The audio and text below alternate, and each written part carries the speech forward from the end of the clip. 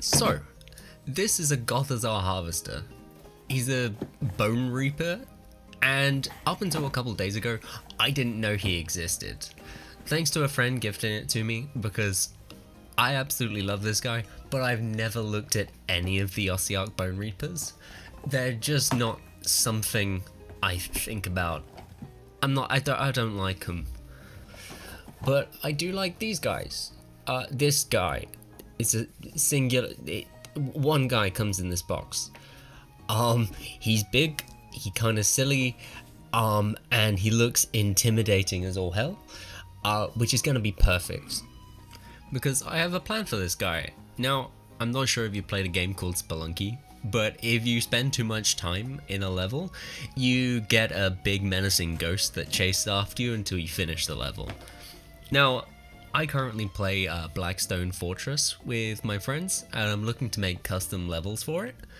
And I think a Spelunky style ghost is gonna be perfect for some Blackstone shenanigans. The idea of something big and menacing slowly walking towards you before you can complete a goal, and maybe getting in the way of the exit, seems like a lot of fun that I don't think currently exists in regular Blackstone Fortress. Now, just to put a little bit of extra pressure on it, this is the last big thing that I made. Now, I paint a lot of kind of like your basic rank and file guys.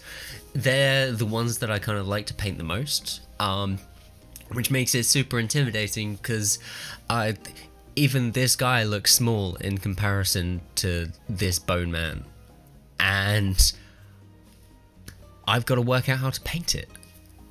So here's my plan, I guess. So, without further ado, welcome to my presentation on Bone Man. That's what he's going to be referred to from now on, because I can barely remember anything. What I really wanted to do was kind of put everything down onto kind of paper, exactly what I want from this design, right? Kind of like run you through what I want this to look like, and then we can see if it ends up looking like that, if my idea is even a good idea, because at this point I don't know yet. It isn't done. So my design philosophy is pretty simple, right? I want it to be cold, I want it to be dark, and I want it to be intimidating. This thing is going to be slowly creeping towards the board, and progressively getting more and more terrifying as it gets closer.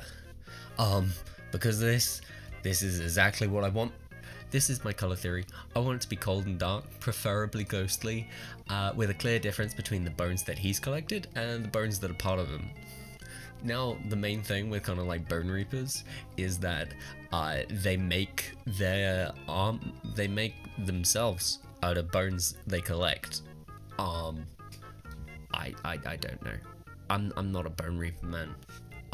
Anyway, I came up with this. Ta-da! This is my color theory. Now, this, as you can tell, starts with bone, and then spooky bone, and then other bone, right? And then other stuff. Now this can be pieces of armor, just kind of grime in general. The main thing is that I wanted these to be majority cold colors, right? Now, it can be kind of hard to make cold bone kind of colors, mostly because like browny and yellowy oranges don't typically come into kind of like cold kind of stuff. So this is what he looks like when he's fully made. He looks pretty cool, absolutely covered in bones, as you might expect. Yeah, he's massive in comparison to the most things that I work on. And I've got to get him ready to primer so that we can actually start painting him. Now, I'm not really sure how I should go about this. I think the best way to do it is to just super glue him to two of these stabs that I have.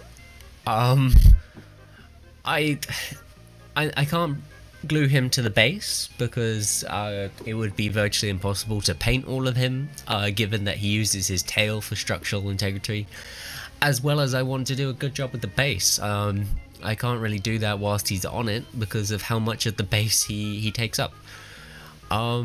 So I'm just gonna super glue him to these stabs. Now, because the stabs are made of PLA, they shouldn't super glue too well. I should be able to pull it off. I've done it in the past, but I usually do it with bases and not with the actual model. And I think this is the only way that I'm going to be able to handle him. So, yes. And just as I was getting ready for primering, I heard a big bang and he fell on the floor. Which means the stabs probably weren't the best idea. Now the flag's been knocked off. It's not a great kind of snap. It's kind of awkward. It's a little bit like sideways.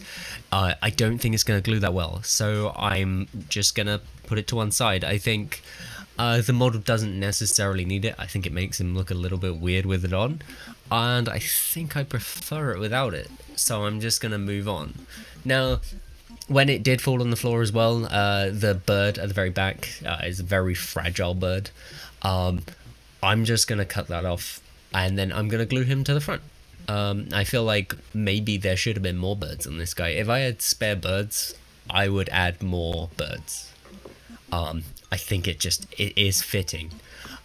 So the second bird, a lot more front and center, which should look a lot better. And I had totally forgotten until I came back to this that I cut off these two arms. This is just because there's enough arms, and he doesn't need any he doesn't need penis arms. There's no other way about it. Like they're just kind of stupid. I'm sorry if they mean something important. I mean, one of them's holding like a weird thing. I don't know what it is. They weird me out, man. Yeah, no, weird. Now, one primer later, and he's looking incredibly cool. This is a grey primer with a white primer over the top, making him kind of look already quite ghostly, and is bringing out so many of the great details that are on this model. Now, we're going to start by using some speed paints. This should get me a really fast idea as to whether or not the colours I've chosen are good or not.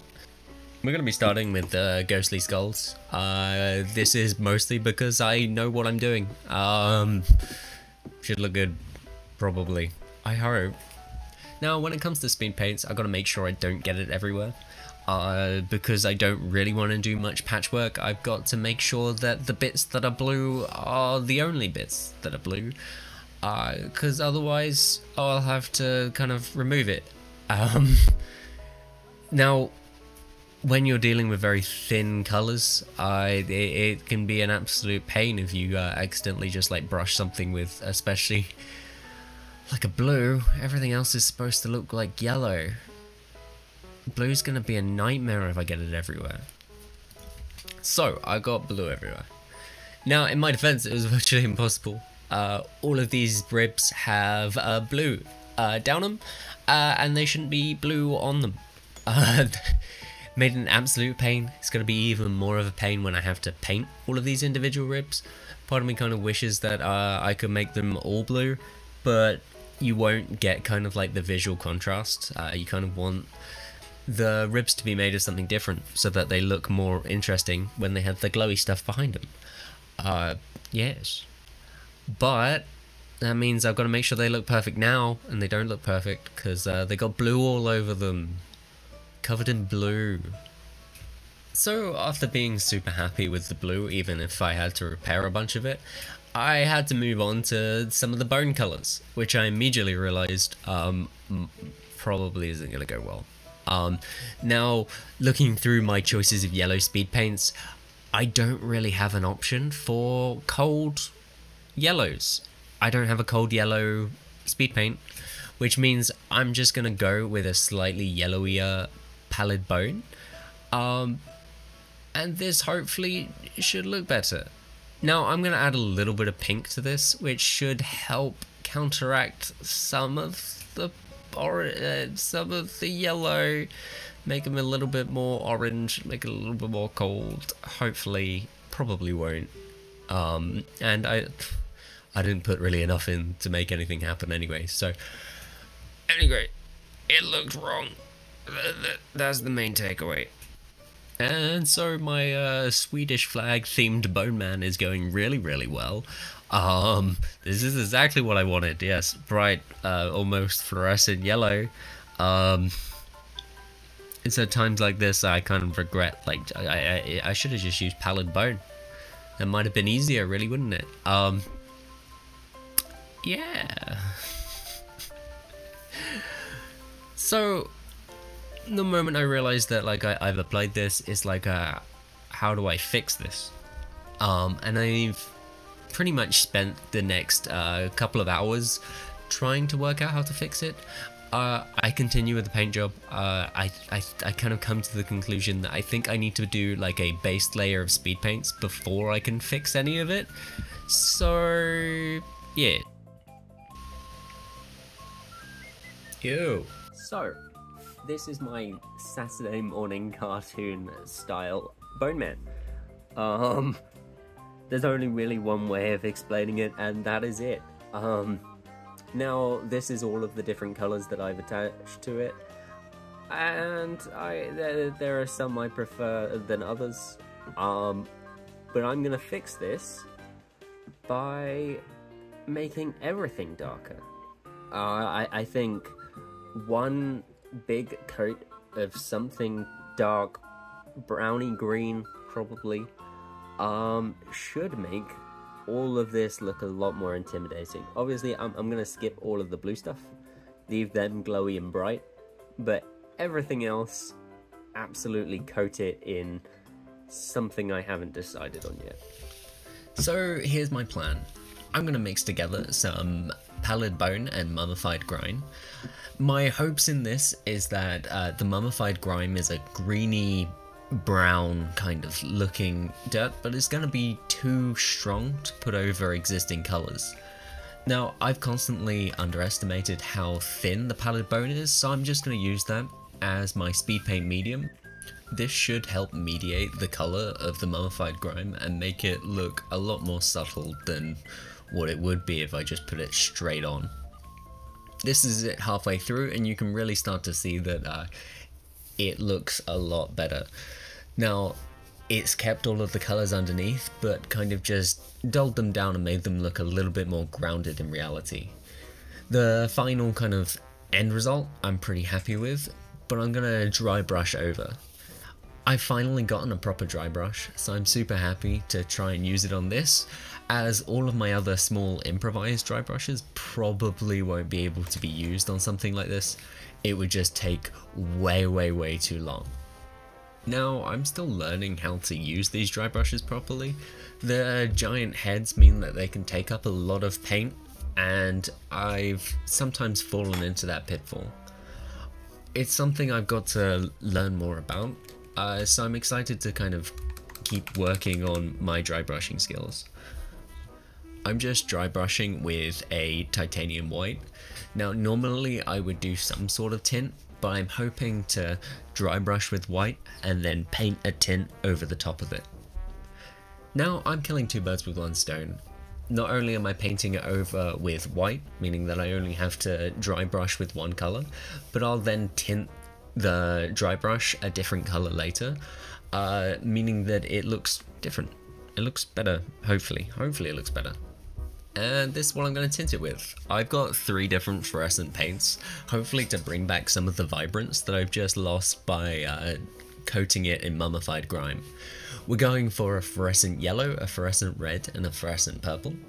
This should give some variance between the different kinds of bones, as well as the paint colour on the armour. Now, I'm gonna not use the yellow in the end. I find it just too garish, and I couldn't get it to look any better, but I'm still going to use the red on the redder bones and the purple on the purple armor. I'm just going to leave the dry brush white for the bones. I feel like it's just best off, and it still looks fine.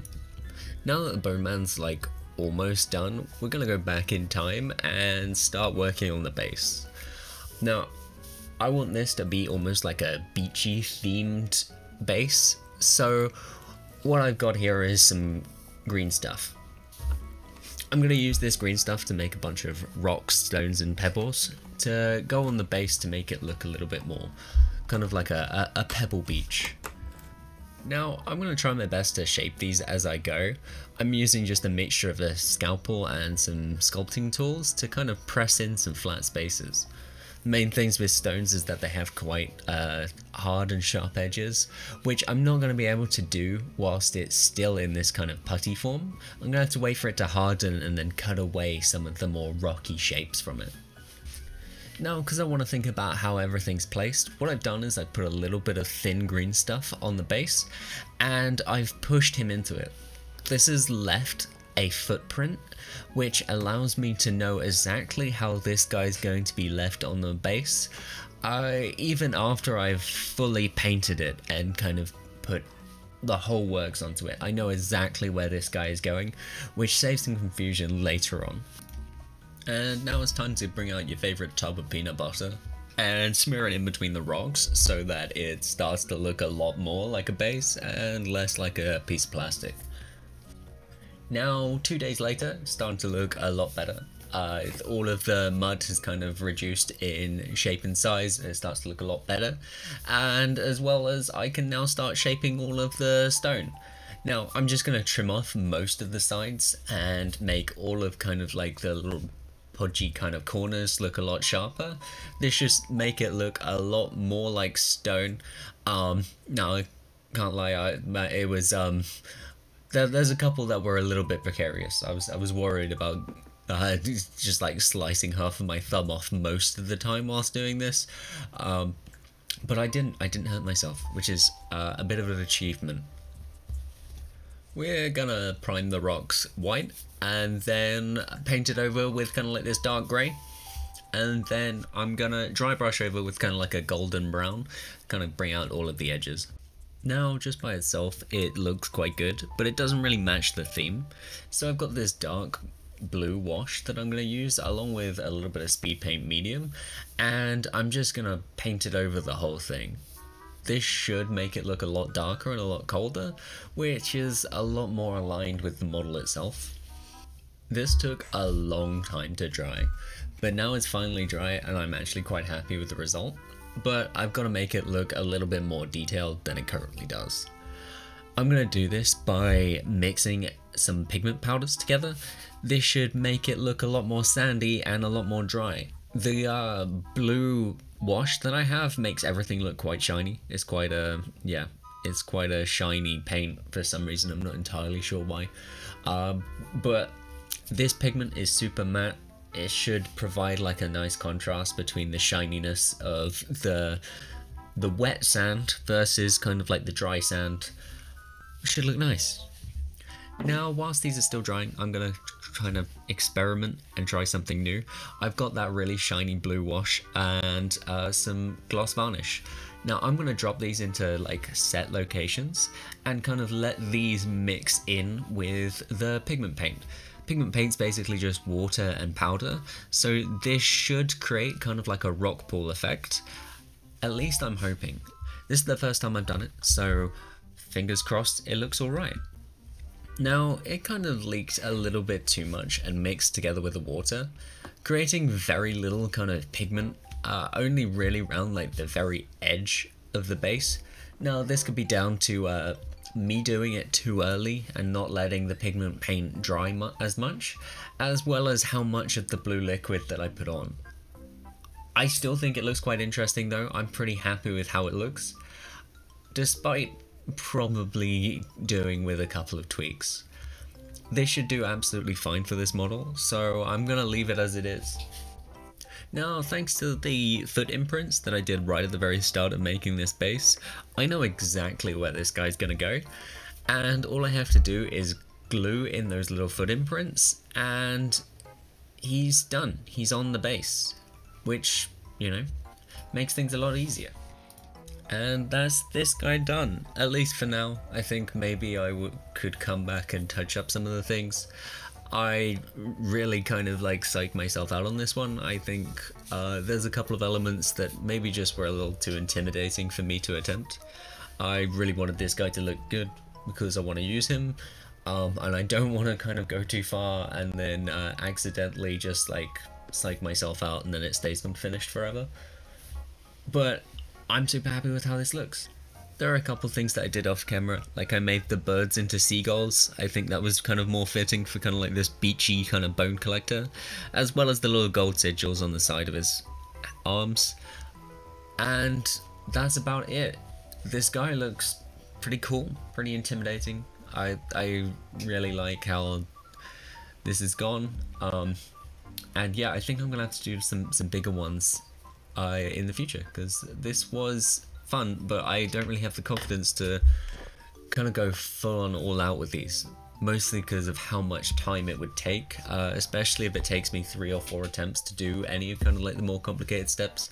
Like I really wanted to do some glazing on this, but like glazing can take a while as it is, so on a huge model like this it could take absolutely forever.